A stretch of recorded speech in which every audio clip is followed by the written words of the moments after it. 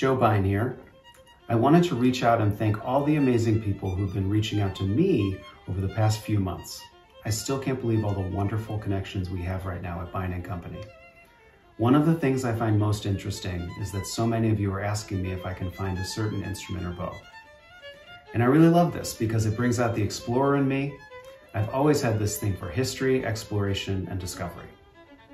Honestly, it means so much to me to hear things like, you grew up in this business, your family has such a great history, you seriously know everyone. These relationships started by my grandparents and my father go back almost 50 years. I treasure these relationships. And it's so rewarding when I'm able to find a certain instrument or bow someone has been looking for and end the search. Here's a great example.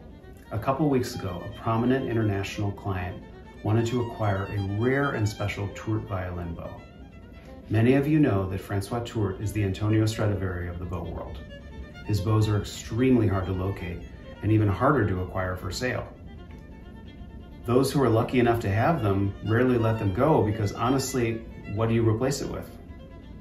Through an important relationship my father started 40+ years ago that continues with me today, I was able to acquire a very rare and special gold Tourte that was once the property of famed Leopold Auer student, Russian violin virtuoso Tocha Seidel.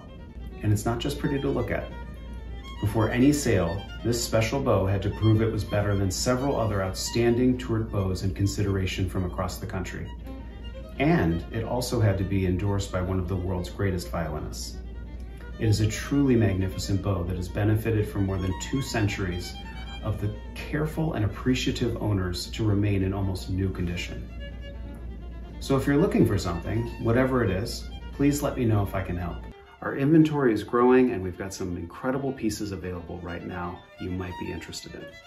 So let's keep in touch and continue to support all the talented people in the music world who are still going through these tough times.